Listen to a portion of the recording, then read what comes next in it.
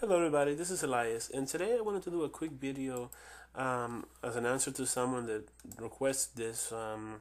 They want to know how to add an image to CodePen. So I decided to do the video. It's going to be a quick video just to show you how to do it. So the first thing that I want to say is you need to log into your CodePen. Once you log into your CodePen, you can start writing the code. So once you log in, you click on Create, then you create a new pen. Very simple. I usually change the view so that it looks sort of like this. Gives you more real estate, it looks better. At least I think that it looks better. So we're gonna get started right away. The first thing that I want to say is that you do need you need to have a how do you look at it? You need to have go to Post Image, because Post Image is actually a pretty cool website. So it's a really good photo hosting website. So it helps you out with getting images and being able to post them anywhere online. And it's a free photo hosting. You can I believe you can create an account and go from there. Anyway, so to get started, like I said, first go to this website, upload the images, and as you can see, these are the images that I'm going to use. Red Dead Redemption, if you're a gamer. Anyway, so we go in here, and there's 3 different ways to add images to HTML. So one is without the size. It's just an image that you add to it, and once you add the image, then you can change the size later on. And there's a background image, and there's also like I said, the different size. So let's get started. And what I'm gonna do is I'm actually gonna create a div right away, so that it's right there and we can manipulate where the photo is going to be. So let's do a div class, and we're going to call it image. Can't type today. Anyway, close that out. Div. Perfect, right? So we're going to put this image right in here. So we're going to start without the size. And so it's pretty simple. You go in here and close this out. You go in here, and we're going to choose a smaller photo for now. And when you click here, you actually get the link to the exact, where the image is at. So you want to get this one, a direct link. Go here, copy that, close that, and you go back here. So without changing the size, what you got to do is right here with the HTML, not the CSS, but the HTML. What you need to do is you need to type it in here. For some reason my computer's acting up now and it's slow. Okay, now it's fine. Okay, so go here and you type img src,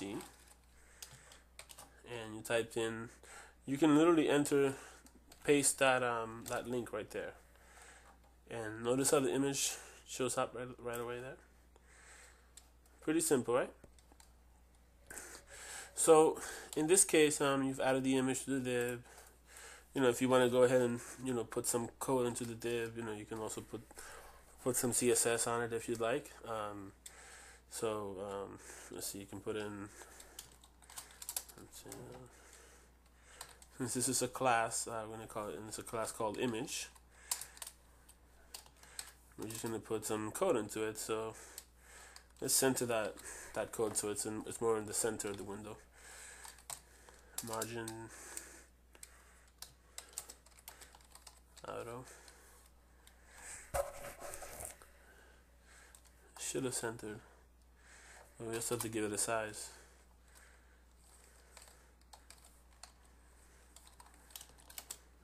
Say 100.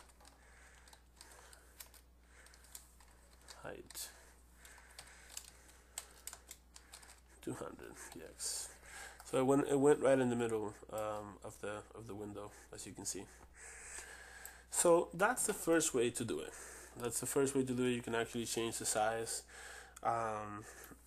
later on. So a good way to go about this is by simply adding CSS to it.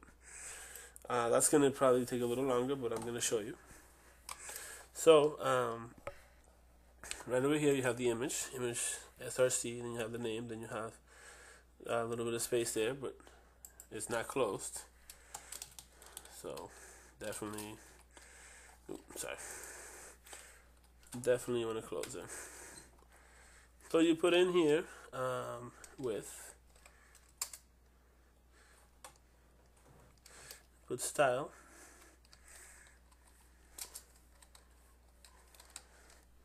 and then you put you definitely want to put the width first.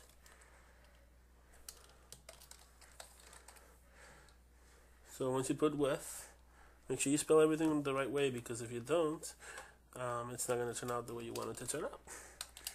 So you put that in there, and then now you put a size. So let's say you want to put 400. You put 400 pixels, and let's see, the next thing you want to put in the height. And height.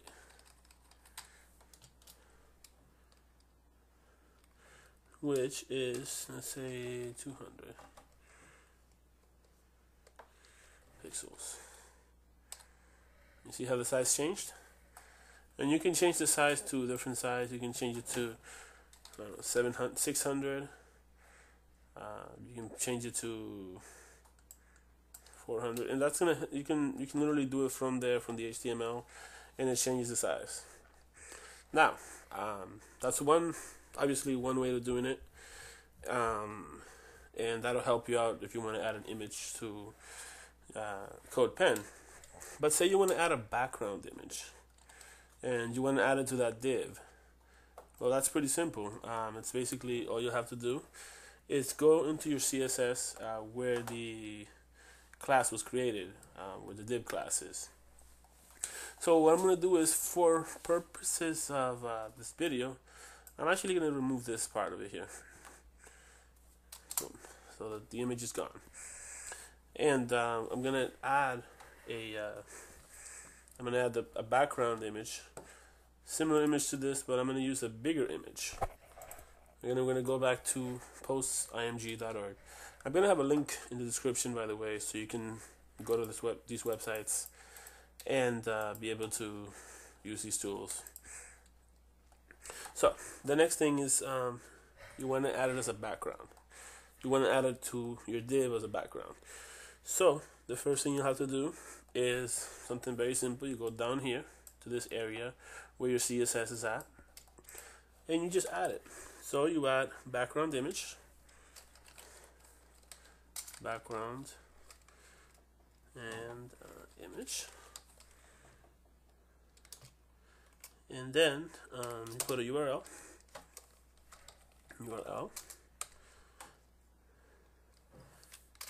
close it up, and you type in what you want, the address of the image right here in between.